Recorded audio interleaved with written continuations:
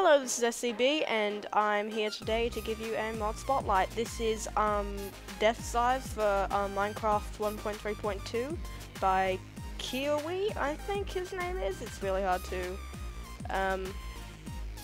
pronounce, but yeah, let's get started. So the first feature I'll show you is the new ores. This is holy ore and this is unholy ore.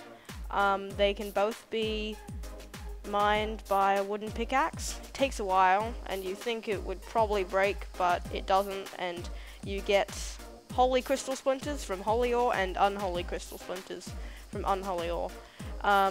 Diamond pickaxes are significantly faster, but never mind that. If you put 4 holy crystal splinters into a crafting table, you'll get a holy crystal. And 4 unholy crystal splinters will give you an unholy crystal. So now we'll just get to a few other things. If you cook some soul sand in a furnace, you'll get cursed souls. If you cook some ender pearls in a furnace, you'll get shady pearls. And those two things can be combined in a workbench, so shady pearl in the middle and cursed souls all around it, to make a soul pearl. And you can also use cursed souls with a holy crystal splinter in a crafting bench to make a pure soul. It's shapeless. The recipe is shapeless, so you can put both wherever, and that will make a pure soul. Soul pearls are mostly used for scythes and Grim Reaper armor. To make the helmet for Grim Reaper armor, you need to put soul pearls like a helmet and a cursed soul where your head would probably be. That makes Grim Reaper's hood. And all the other armor is pretty much the same as it would be if you were using, say, leather, diamond, or iron. We'll just see what this looks like. It looks decent. It looks pretty good. It kind of makes you look like a creeper or something. It's cool. So, what this does, it's pretty hard to make. It's decently hard to make. You need to kill a lot of endermen, that's for sure. But it's as good as iron armor. But wait until you hear that it's completely unbreakable. It does not break. The only thing that will probably break it is if you fall into lava, and that just destroys it. Yes, but it's not enchantable, so it's unbreakable but unenchantable, and it's very hard to make. Pure souls, which you make with holy crystal splinter and a cursed soul, that can be made into god armor. God armor is... Oh, I had no idea about that. So apparently, god armor is always enchanted with blast protection when you make it. The helmet doesn't need anything in the middle for god armor. It's just... I had no idea it gives you blast protection, but apparently it does. Cool, so it's nice. It's godly. It's very godly.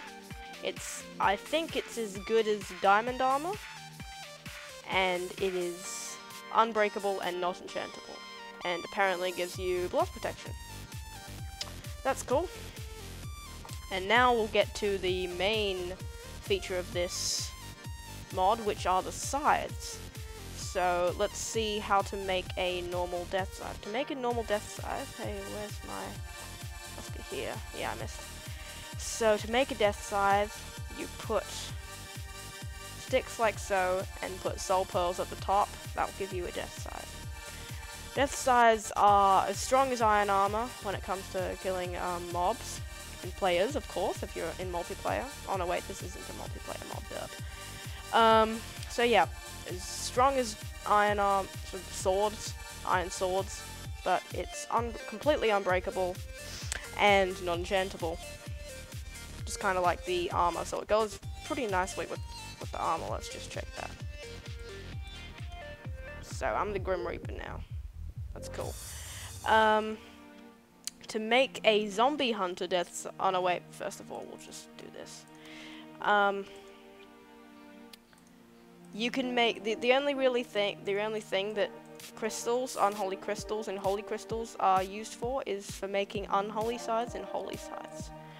Unholy scythes are a lot stronger than diamond swords. Let's see how the squid fares. Oh, killed in one hit, there we go. So it's a lot stronger than a diamond sword, and once again, it's unbreakable and not enchantable. So there you go. And then also there's the holy scythe. This is a little bit stronger than a diamond sword, still stronger than a diamond sword, and once again it's not breakable. But when you make it, it is enchanted with Fire Aspect 2 and Knockback 2, so it just burns mobs and knocks them back when you hit them, so that's pretty cool. Yeah, the next scythe is the Zombie Hunter scythe. You make one of these, bones like so, zombie flesh like so, and death scythe in the middle. This will create a Zombie Hunter scythe. That is as strong as an iron sword. It's not enchantable, but when you create it, it is enchanted with Smite 4. So even though these two are enchanted when they're created, they cannot be enchanted any further. Even though they're not enchantable, they can be kind of enchanted using this block that you can make called a grindstone.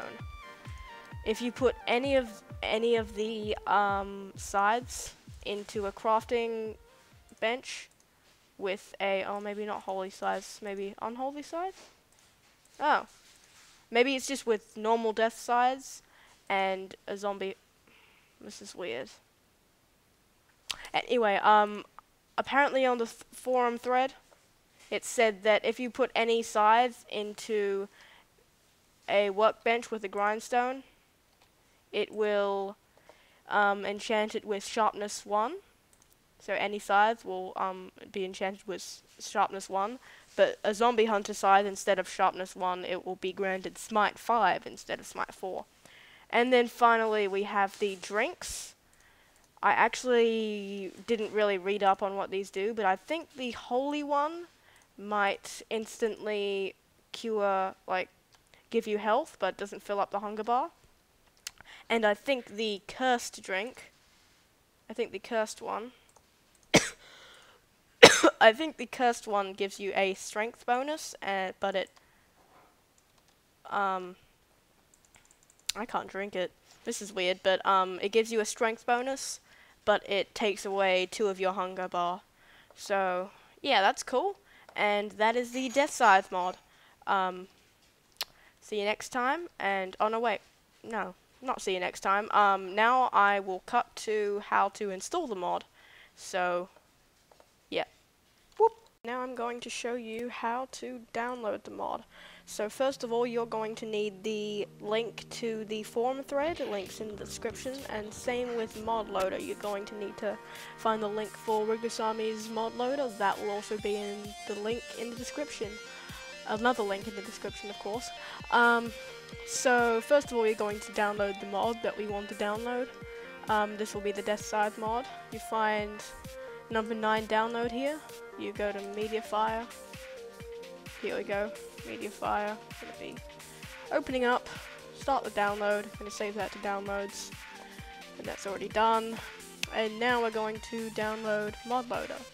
So we're going to do adfly to give Rigusami some money. 3 seconds, 2 seconds, 1 second.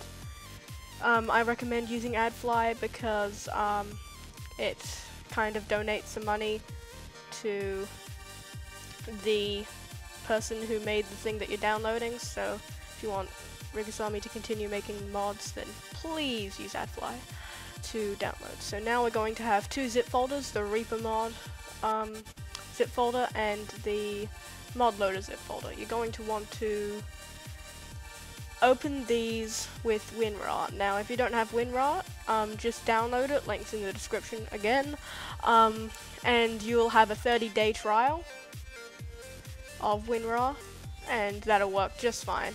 And same with Modloader, open that. Now you are going to want to get into Minecraft. Some people do it one way, some other people do it another way. But to get to, like some people type in the little thing over here, percent app data percent, and then they do some random stuff, so you get roaming here. But I actually prefer to go to options when you open the Minecraft, and then it'll just be right here, so more app data roaming and .minecraft game location on disk. So you want that. Then we go into the bin, just look for some scraps for our dog, and then we go to the Minecraft jar file. Well, that's not jar. Yeah, it's an executable jar file. You open that with WinRAR 2 or 7-zip if you have that. And so now we have everything up. So I already have the mod downloaded, but what you would do is there would be a folder here called MetaInf. Now what you have to do is click on that folder and click delete files, because we don't want that MetaInf file there. That's basically like a folder to stop mods from just like completely corrupting the game, but these mods won't corrupt the game. So first of all, you're going to want to download all of these class files for Modloader. You're going to Control A to select all, Control C, and then Control V here, and then you press OK on this little file that comes up, and then you close that, and then you do the same with ReaperMod. Control A, Control C, and Control V, and then after that, get out of everything, log into Minecraft, and you should have yourself a Death Scythe mod. Thank you for watching, and I'll see you some other time.